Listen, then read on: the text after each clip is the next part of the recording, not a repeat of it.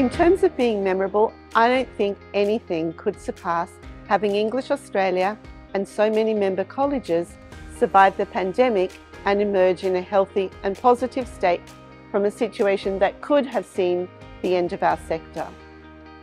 But looking back over the 30+ years I've worked in English Australia member colleges, I'd say that what has also been memorable is simply having the opportunity to welcome students from so many different countries and seeing the outcomes.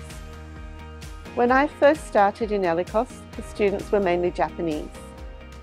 I've seen successive waves of large cohorts come and go, and right now we're back to having Japanese as our largest cohort. The connections students make while studying with us are potentially life-changing. And over the years, I've had students tell me they expected to improve their English language skills and achieve their learning goals, but did not expect to form friendships with classmates from all around the world. So rewarding to be part of a sector that truly makes a difference in people's lives.